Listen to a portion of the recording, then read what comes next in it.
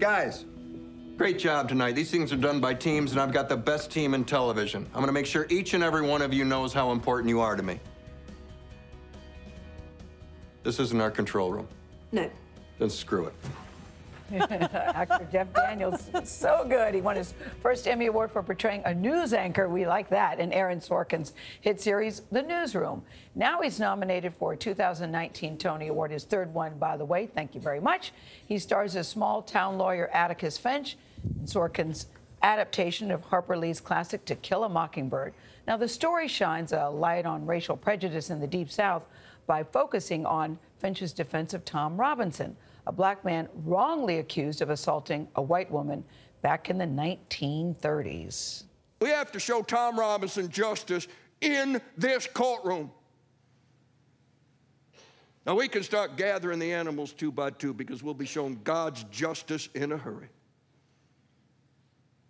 We can't go on like this. We know that. So let's hasten the change. Let's hasten the end of the beginning. Let's do it right now. In Macomb. Let's begin by restoring this man to his family. Let's begin with justice. That's just one of the reasons he was nominated for a Tony Award. Good morning to you, Jeff Daniels. Good morning, to have you Gayle. back here. You know, and in the book and in the movie with Gregory Peck, Atticus Finch was flawless.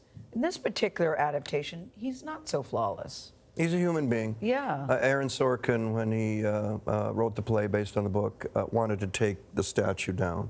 The point of view in the book is pretty much Scout looking up at the great father.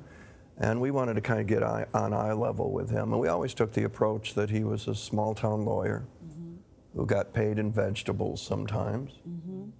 He handled land dispute service agreements, foreclosures. That was it. And one day the judge comes over and changes his life. That's where we started, so that everything happens to him versus starting up here. You call it the role of a lifetime. Difficult for you to play? No, because I've been waiting for something like this forever. I've had great roles, you know, throughout the career, but the stars aligned. You got Sorkin writing it, Bart Shear directing it. It's the Schubert Theater, which is like the Carnegie Hall of Broadway. You're Atticus Finch, the fictional hero of, I mean, people think this guy's lived, that he was, I mean, and certainly the first month of the run, people came to the show with the book against their chest going, please don't ruin this. Please don't, I mean, that's beloved. So to get the chance to play that kind of hero, that kind of iconic guy, and then to pull him off and make him a human being where he has to change. He has to go through, he has to deal with his own beliefs, and it's a really, it kind of peels the layers back of Atticus. And Atticus has these beliefs that withstand everything around him, and that's what makes him the hero, and then that changes. And watching him, and it feels so contemporary, even though it was written in the 1930s. Oh yeah, Sorkin did it beautifully. I mean, it's 34 Alabama, but it's today. I mean, Atticus believes that there's goodness in everyone. You just have to care enough to look for it. Well, that's up for grabs right now. And Calpurnia points out that that view ends up hurting other people more. Yes, it does. Calpurnia's got a voice. Tom Robinson has a voice. Which is different, too. Black characters back then did not have a voice. No, and it's hard to say what Calpurnia, and if Calpurnia and Atticus were brother and sister, which is what their kind of relationship is over the years, maybe they were able to do that. They didn't do it in the book, they didn't do it in the movie, but could that have existed? Sure. But in the play, she definitely has something to say, and she calls Atticus out. She's the one who goes, wait a minute, hang on, you're wrong. 9 Tony nominations. I think To Kill a Mockingbird has just been named the highest grossing Broadway play of all time. Yeah. What is it, do you think, about this cast that makes it such an incredible production? It's hard to do a play 8 times a week, month after month after month after. We're in our 7th month. And there's a way to do it where I call it the mule on the trail. You're going down to the bottom of Grand Canyon again, and you really don't have to. And you're saying the speech, but you're really thinking about where you're going to eat. I know. And I've seen that where people actually look like that.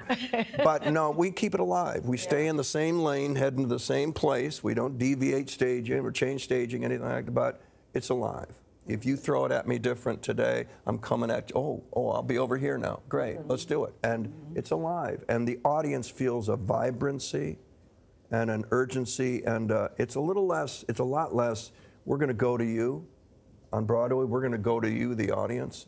We're here, but we're going to go to you. Instead, it's we're here. You come here. Yeah. You come here. You come on stage with us. And we pull you in so that you watch the movie, you read the book, you feel the play. And I think that's the big takeaway from Mockingbird on Broadway. People walk out changed, but they definitely are feeling something. They're thinking. Wow, I like that. They're thinking. I went to it alone and walked out like I'd been hit by a train, Yeah. and insisted everybody else in the family go see it. It is so powerful, and to weep in the seats is an amazing thing. To create that kind of art where the audience can react like that, you've done something amazingly special. We hear the weeping too. We hear them weeping. Yeah, it's lots very of annoying. sniffles.